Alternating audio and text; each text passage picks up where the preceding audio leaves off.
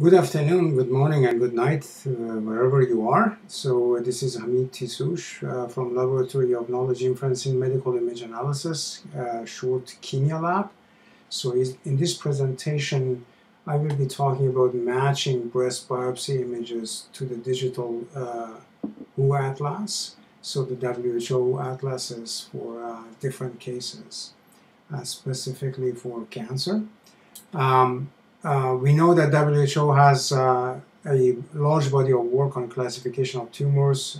There are many reference books, blue books, that classify tumors, and usually in these books are prepared, these atlases are prepared by a large number of subspecialty experts for specific subtypes and tumors.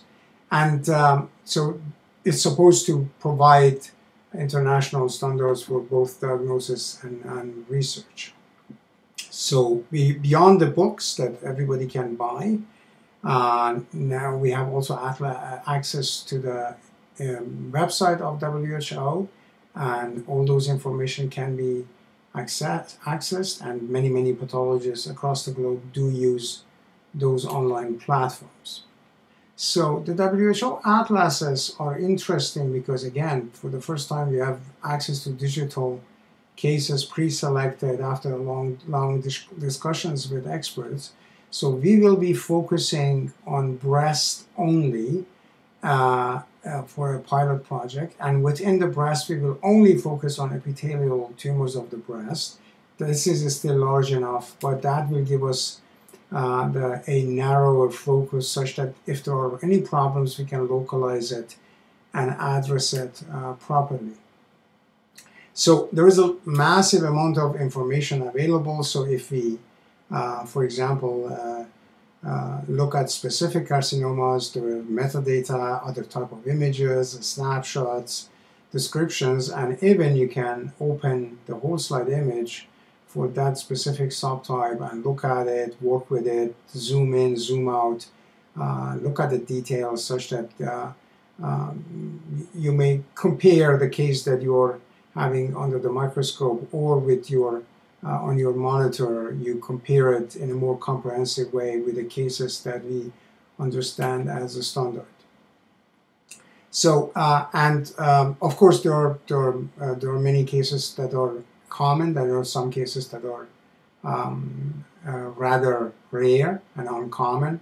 Microglandular adenosis here, lobular carcinoma rather common, adenoid cystic carcinoma, and so on. So there are many cases within the epithelial tumors of the breast that would be the center of investigation for our pilot project. So what is missing in the WHO atlases online is basically a search and matching functionality that hopefully can assist pathologists worldwide to do a more comprehensive examination and virtual consultation, basically. So the idea is, the vision is that having a WHO server somewhere in Lyon, France, where many colleagues in the tumor categorization group work, and they give access to pathologists across the globe such that they can upload images with their phone, with their computer, with their workstation, and see whether they can match those images against the standard WHO cases. So the idea of matching answers is relatively straightforward, has a literature of more than 30 years, has been around for quite some time, has received a boost in recent years through the success of deep learning. So you basically send a query, and then there is an set of AI algorithms that operate on the indexed WHO atlases, and then you find similar cases, and you use the standard descriptions or metadata that WHO has in its archives and blue books, and then you somehow visualize it and send it back to the inquiring pathologist who could be anywhere on the planet. So now the idea is that through the search we can build some sort of computational consensus. So if we send a query image to a search engine and we find, let's say, the top 3 similar cases, those cases have been diagnosed by a set of different experts than the one that is asking the question, and we know the diagnosis, we know the metadata, we have cases that have been confirmed, so we can basically provide a computational second opinion and say this is what it looks like to be. So, and hopefully over time more guidelines are created such that by using such tools we can push the variability down by providing fast access to similar morphologies that in many cases have then also similar or the same type of primary diagnosis. So what we want to create is a computational second opinion, so or a CSO report. So that report that computer generates after finding similar cases would be a list of likely matches, so which are basically primary diagnoses, and matching degrees. To what degree is this matching papilloma? To what degree is this matching mucinous carcinoma? And so on and so on. And of course, you want to visualize the regions in the Cree image and the images that you found to show what histology is matching as a sort of explanation that you are providing a likelihood of anatomic similarity. And then a synopsis of WHO standard descriptions based on the numbers that you calculate. So you may just select one of them, you may fuse different descriptions and provide a aggregated explanation of the information that you're providing. Optionally, you may recommend a primary diagnosis, at least for research purposes, with some confidence values, if that may provide actually a lot of value if it is reliable in developing spots on the planet that access to highly specialized pathologies is not given. And you may send those computational second opinion reports to any device, among others the handheld devices. So on the left side you see that you may ask the user, when the user is uploading images, you may ask some question about magnification, about device, about image type, and so on. And they may not know, for example, what is the magnification of the image for various reasons. Maybe they had a microscopic snapshots and they have not saved that information, and it's difficult to say what magnification it is. But then in the middle you see that we find some matching cases in WHO atlas, and then we say most similar 77% with this and that, and also you may provide similarity with normal tissue with no abnormality. So and then you provide the best matches that you find in detail. You go to in the anatomic detail and provide the cell density similarity, shape similarity, gland shape similarity, and so on. So you can provide a lot of useful information for the pathologist to quantify the similarity in a useful way.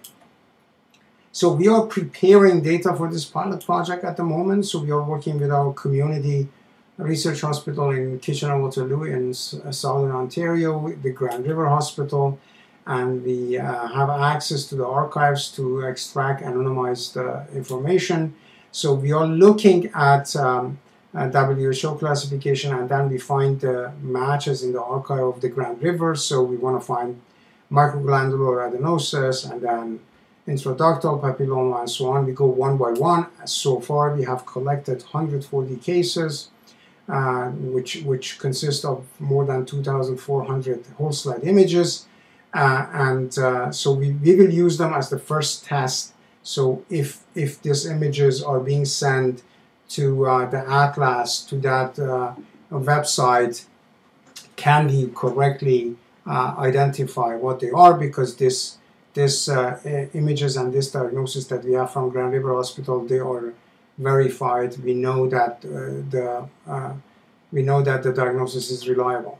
So, and of course then we go into the details. So, and if we put basically patches at high magnification and low magnification as well, vis-a-vis each other. And if I look at the microglandular adenosis from our Grand River Hospital and look at the WHO standard case, can we really match it? We are doing some visual analysis. We are trying to find diverse cases to account for pleomorphism and to create a case study that we can then hopefully run the first experiments and get some number. So we know that if it is unknown what type of data we have, whether we have normal or abnormal, it's difficult. So what we are doing for different cases, we are basically annotating the tumors, and an anatomic pathologist in our lab is looking at them, and both for WHO images and for our community hospital images, we are grabbing the cases, the regions in the whole slide image that contain the lesion, which may or may not be malignant. So, and again, for different cases and different subtypes, we are doing that. So we think the matching will be much more reliable if we only match the abnormalities, the lesions. Whatever is normal, we may not match, or we may match in a different way after we know that's normal. So that in that case, looking at similarity will be very different. So we are doing some algorithmic preparation for the pilot project. So there are many challenges. For example, people can really upload different type of images. They may upload a whole slide image that's 40x. They may just grab it at 10x. They may just upload one patch at high power with their cell phone.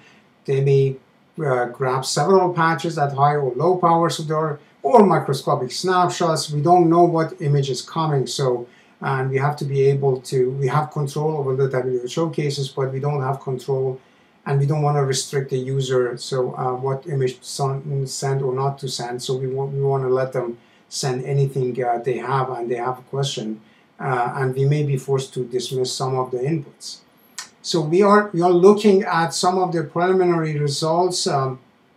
One of the questions is, can we really distinguish many subtypes? The big part of the literature of AI and histopathology, when you look at the papers, are really common cases like lobular carcinoma and ductal carcinoma. So, but if you look at the epithelial tissue, you saw that we have some 30-40 soft lesions, and so the question is, can we train something that can distinguish so many different classes of one tumor type, namely breast tumors? So that's a question that we are investigating. It looks okay, but we are seeing really new challenges that we had not encountered when it is about just one or two primary diagnoses for a tumor type. The other question is, can we really identify normal tissue? That's paramount. So when people can submit, upload any type of image, then we have to decide whether that image is normal or not. We don't want to match normal tissue per se, so they could be useful in some cases, but generally for matching abnormalities and lesions, that may not be very useful. So we are using a different data set that only focusing on without any lesions, so just normal breast tissue. Can we understand and learn breast tissue or not as part of the algorithmic preparation? There are many challenges that we are dealing with. One is the image, when the people upload images, the first question is the image really breast tissue?